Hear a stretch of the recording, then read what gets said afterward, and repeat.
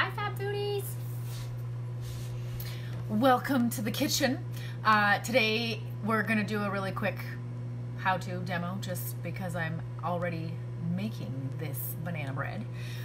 So as my title suggests, you may be one of the hundreds, maybe thousands of people who are struggling to find flour and other baking ingredients in the store right now because everybody's home, everybody wants to be baking, and everybody's, I don't know, doomsday prepping, and so they have 80 kilograms of flour in their basement. I don't know. But from what I gather, finding flour and yeast around town are some difficult tasks these days. So never fear. I have you covered if you want to be baking at home and you can't find flour anywhere.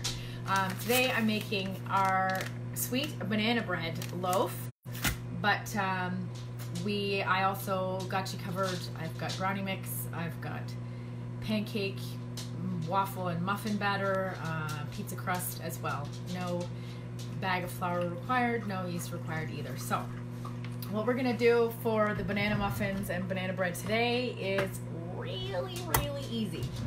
It requires 1/3 cup of oil. I'm using melted coconut oil. I'm actually gonna really quickly oil my pan here. It's not 100% necessary that you oil the pan, but it helps just so that it doesn't stick. I like using coconut oil in the actual loaf because it does make it so moist and very likely that you don't even need to oil the pan, but whatever. So 1/3 cup of melted coconut oil. You could probably use avocado oil in there as well. I don't recommend olive oil. It probably won't taste very good, and I 100% do not recommend vegetable oil because vegetables don't have oil. It's not really food. But coconut oil is great for baking. You could also use melted butter or ghee. I would recommend those before I would recommend vegetable oil. 2 bananas, and if you're like us, they get sad pretty fast sometimes. Other times I can't keep bananas in the house. The girls will eat them all. Right now they're not on a banana kick, I guess, so we've got some sad bananas here. So we're gonna throw them in with the melted oil. Mash them up. I find a potato masher does a super great job. Just smash them in there with that oil.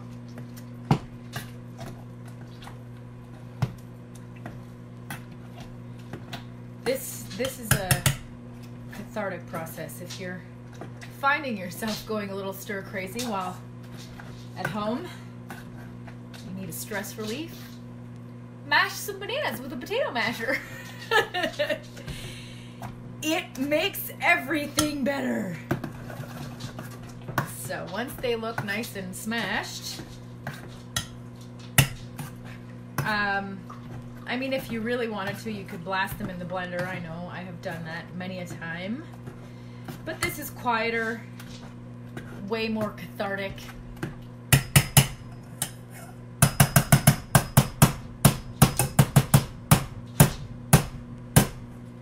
There's our smashed bananas. Then you want 2 room temperature eggs.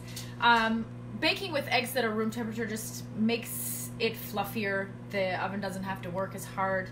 A cold egg with the melted coconut oil may also cause the coconut oil to solidify again, and then you're going to get pockets of chunks of oil throughout instead of the nice smooth.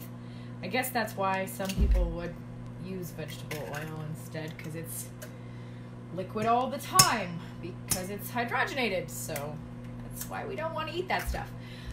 2 eggs, throw them in, stir them around to combine, and then I'm going to show you my secret ingredient here. It's not so secret. I have shared this secret before. When you're gluten-free baking, you may find that it doesn't fluff the same way as you might expect. I mean, using real eggs helps, I actually have a really great resource that I shared with my best friend this week for egg replacers, because she made a banana bread last week that did not go as she expected. She used an egg replacement and it took almost twice as long to bake, and it was still almost raw in the center. So I have a really great resource if you're looking for ways to not use eggs in your baking either. Turns out using carbonated water is like the thing. But my secret, because this is gluten-free, is apple cider vinegar. So there is baking soda in the sweet banana bread mix, and if you take a look at the ingredients, there's next to nothing in there. Rice flour, organic cane sugar, cornstarch, tapioca starch, baking soda, baking powder, cinnamon, and sea salt. And that's it. That's all that's in there. Because we are sugar conscious, the organic cane sugar, there is less. For the prepared loaf, what do we got here? Sugar. 6 grams of sugar. And that includes, I guess, the banana. Because, again, sad bananas are sweeter. They do have more sugar. As bananas ripen, they're... the starches in them break down into their simple sugars, so that's why a lot of recipes you don't want to use too much banana if you're trying to avoid adding too much sugar. So my secret for fluffing gluten-free baking is add a teaspoon of apple cider vinegar into the batter into the egg, oil, and banana right before you stir in the batter mix.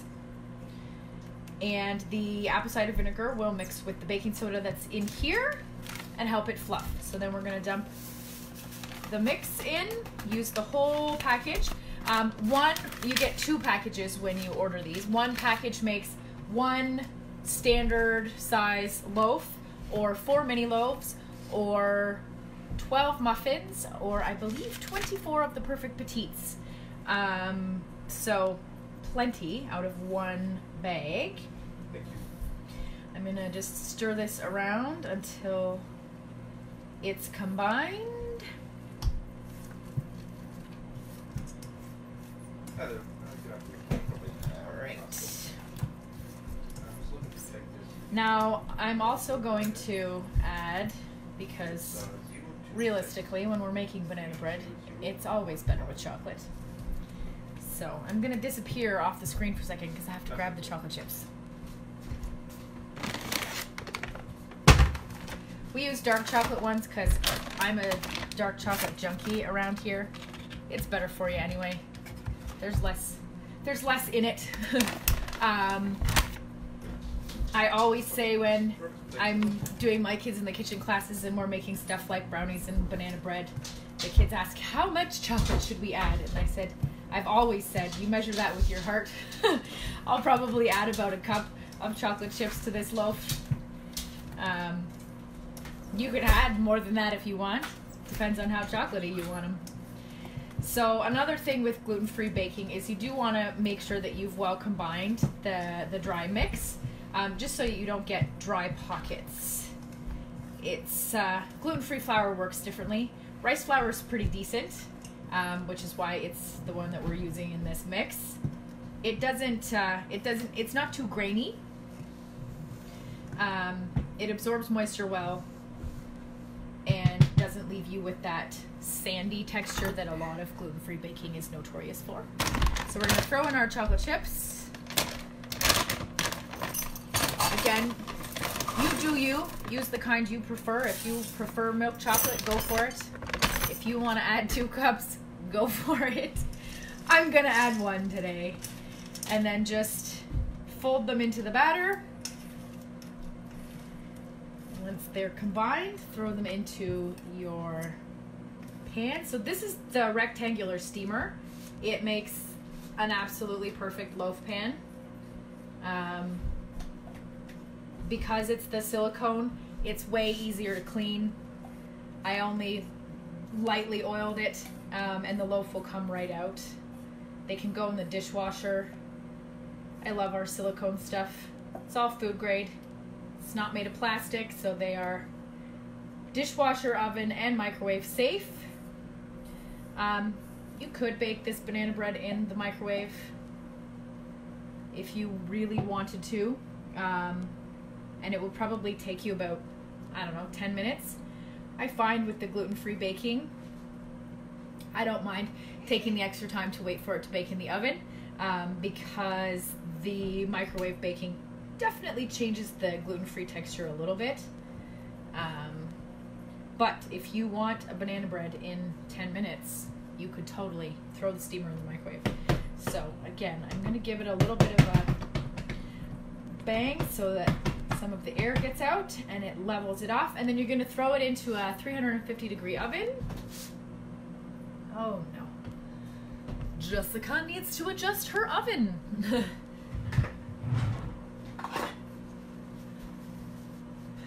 Pro tip. Check inside the oven before you heat it up.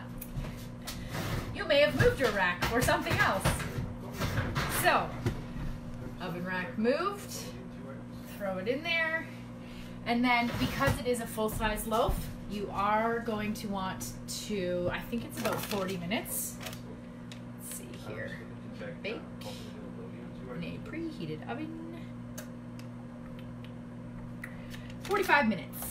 And I definitely do find, it depends on your oven, but I find with the gluten-free baking, the top of the time is generally more accurate.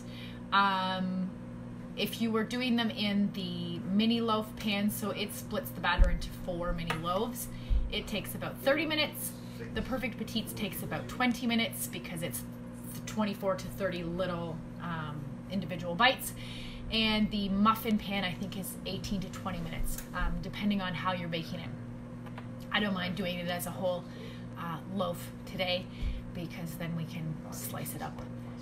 And it's a super easy one to show, to demo in a video. So thanks for tuning in.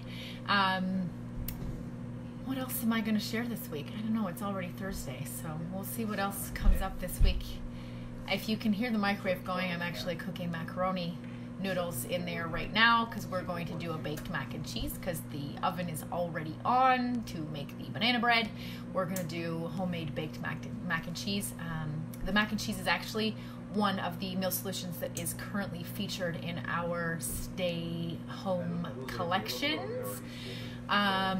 So next week I'm going to feature a number of the items in the stay home collections, and the idea behind them is that they are curated so that you can have 30, 60, or 90 days worth of meals planned out. I have shared the meal plan resources and stuff on my website as well. So yeah, tonight's mac and cheese. We did pulled chicken last night. The girls love the stroganoff. Madeline has asked for donair. So we've got lots of stuff to share in the next coming week. So thanks for tuning in this afternoon, guys. Stay safe. I won't say out there because you're in there. Stay safe in your own homes.